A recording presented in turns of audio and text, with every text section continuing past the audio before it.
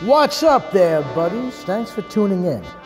By you choosing to click and to watch this video, it shows me something about you. It gives me direct evidence and testimony to your awesomeness and your greatness.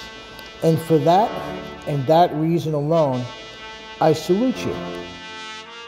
So this video is a sequel to my previous video in which I built Border Models Tiger 1. Now, as some of you may have heard, there's a lot of controversy surrounding this kit. The controversy involves, well, some questions, such as, are there fit issues with the kit? Answer is yes. Are the instructions sometimes unclear or confusing? Then the answer is yes. Last but not least, is there flash on the parts, or some of the parts are mismolded? And unfortunately, the answer is yes. However, this raises the question, is this kit, Border Models Tiger 1, is it the worst kit ever produced? Of course it's not. It's not the worst kit. I can't even say it's a bad kit. With some patience and some skill, you can make this into a beautiful tank.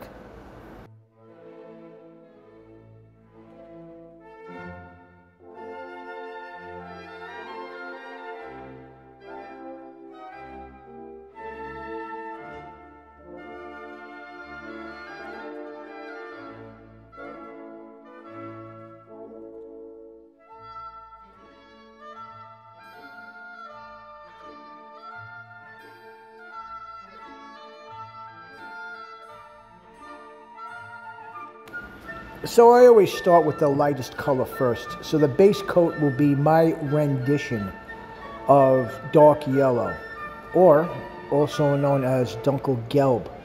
There's a lot of, I guess, controversy, a lot of bickering about what Dunkelgelb should look like on a scaled down version of the real tank. To me, modeling, well, it's an expression of art. It's not exactly, the purpose for me is not to duplicate what's in the real life exactly. I'd rather just go by what looks good to my eye. So, therefore, my dark yellow is more of an artistic interpretation and expression rather than it being 100% accurate to the real life tank in a real life color.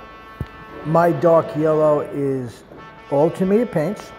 It is 60% dark yellow, 20% white, and 20% yellow. All flat colors. Thinned with Mr. Thinner, leveling thinner.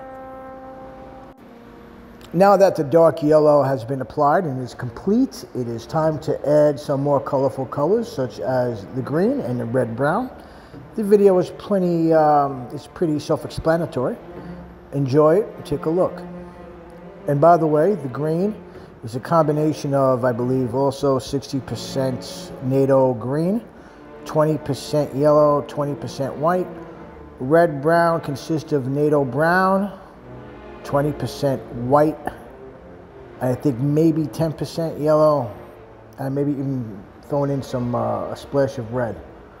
All again thinned with Mr. Thinner, Mr. Leveling Thinner.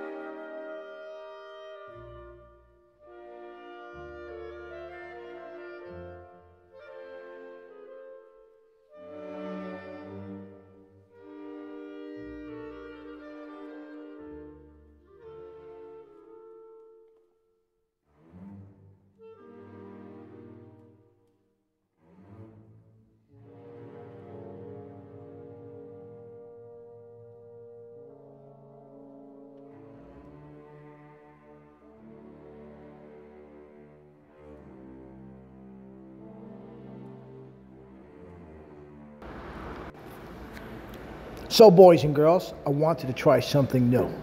I wanted to try a new technique that would accomplish two goals for me. One, would shorten the time it would take me to complete weathering this tank. And number two, obviously I hope it has a positive look. It has a good look that's attractive. It's, you know, I'm hoping it's aesthetically pleasing. So I'm going to do what's known as speckling. I'm going to speckle a light color first, all throughout the model. We're talking the hull, and we're talking the turret, and then I'm going to speckle a darker color.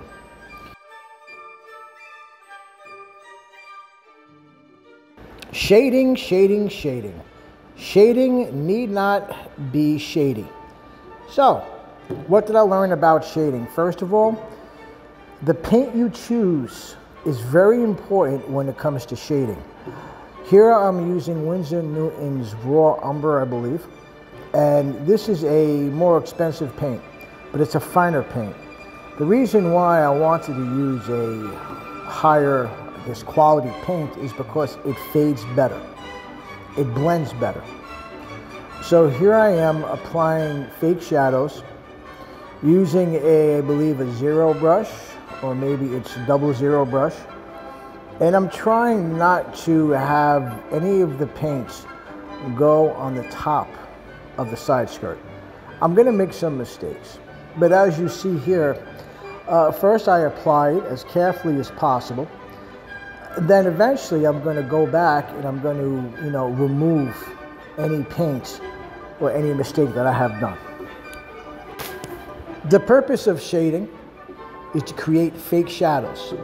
And plus is to add a little pop to how the tank looks. It's very important for me when I'm doing this to make sure I take my time, I'm patient, don't try to rush it, try not to cut too many corners, and blends carefully, stipple carefully, but also enjoy what I'm doing while I'm doing it.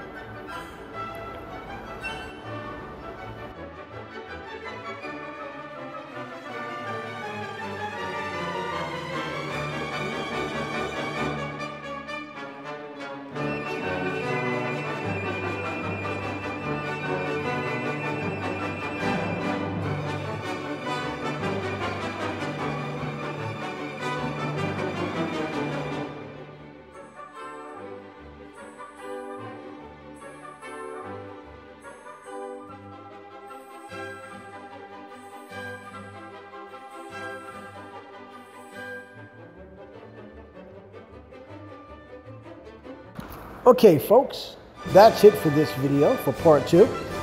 There will be a part 3 in which I finish the tank. I just want to say thank you so much for tuning in.